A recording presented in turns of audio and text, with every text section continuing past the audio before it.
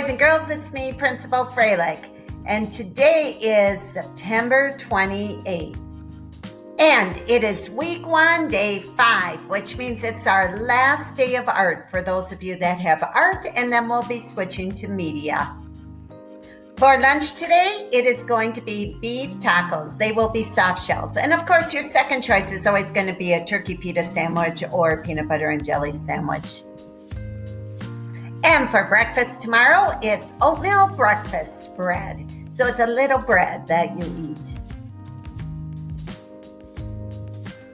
Just a little teacher reminder for tonight. Just remember, if you're a high psych or probationary teachers, we will be meeting in the media center tonight. High cycle teachers, you're more than welcome to join us.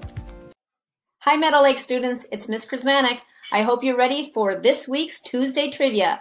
I hope you paid attention in science class in 2nd grade because this is a science trivia question. Okay, here's your question. When a caterpillar is full grown, it turns into and I gave you a picture right there. What is that? If you raised these in 2nd grade with Miss Joy or Miss Osborne, maybe you know the answer. So, and hopefully your teachers do too. So if you see me in the hall, let me know what the answer is. Let's watch a video on kindness. Hey, Liz here from the Be Kind crew. I'm here to talk about some ways that we can be respectful wherever we go.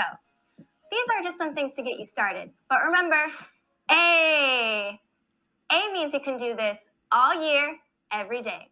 So feel free to add more examples to your list whenever you think of them.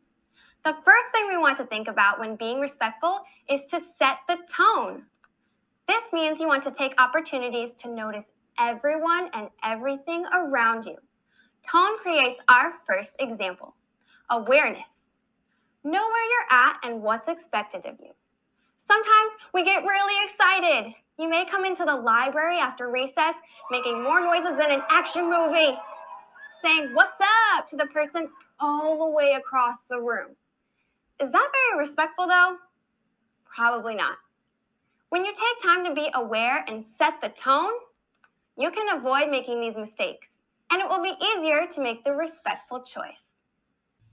Boys and girls, we have a rap that we say on Tuesdays. Say it with me.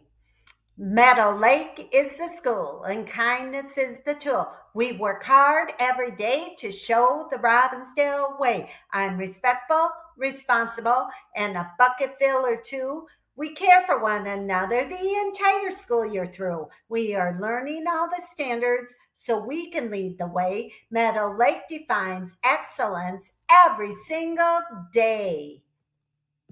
And let's look at some pictures as we get ready for next Monday for Kindness and Chalk Day. Here are some examples. And you can see there's lots of good artists. Wow, look at this one. Be the cause of kindness. You are amazing. Are you thinking of your ideas for next week? Remember, choose kindness.